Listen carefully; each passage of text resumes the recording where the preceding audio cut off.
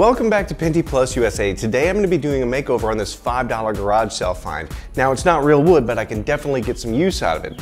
Also, there's a lot of damage across the front of this drawer, but that is real wood. So that's good news, I can sand that down. Now it doesn't need much more work than that. There were some holes in the back, I filled that in with wood filler. Once that dries, I'll sand it out. We'll be ready to paint.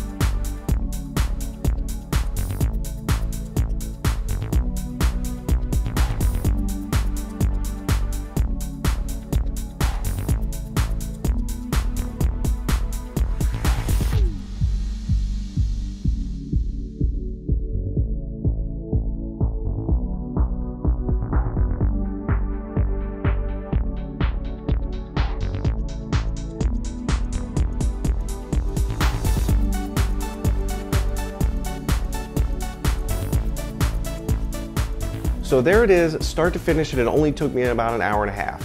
One of the things about Pinty Plus is not only can it save you time, but to get underneath these corners makes it so much easier. There's not a lot of cleanup, and if you're gonna get drips on your floor, you'd almost have to try. So if you're looking to get your own cans of Pinty Plus, they're on Amazon, eBay, or NovosolSprayUSA.com. Come by our Facebook page, facebook.com/PintyPlusUSA. Don't forget to hit that subscribe button because I've got a lot more projects on the way, and we'll see you next time.